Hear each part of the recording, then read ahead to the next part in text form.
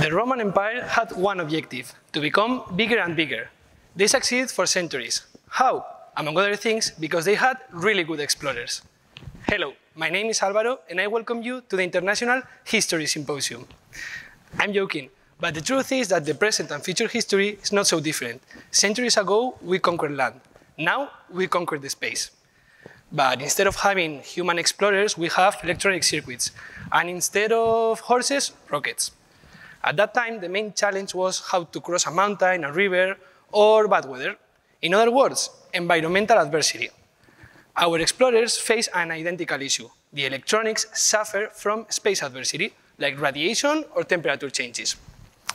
Similar to what Romans did, the traditional strategy to protect our explorers is to add shielding, like a kind of armor.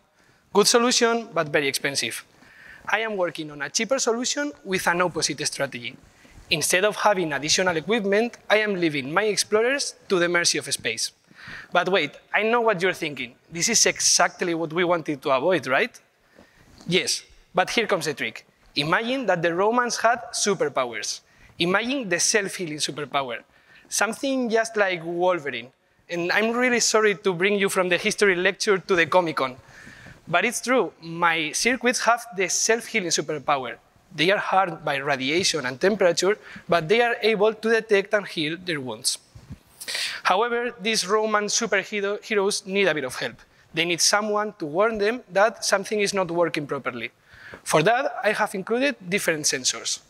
Once they detect any anomaly, the circuit is able to readapt several settings and find the best combination for this new scenario. This way, we reduce the impact of space adversity and also the need of more heavy equipment. To finish, let me go back to the history conference because there is a Greek myth that perfectly sums up my thesis. Icarus wanted to fly so high that the sun melted the wings that his father had built for him. His wings were not prepared for adversity. Sad, right?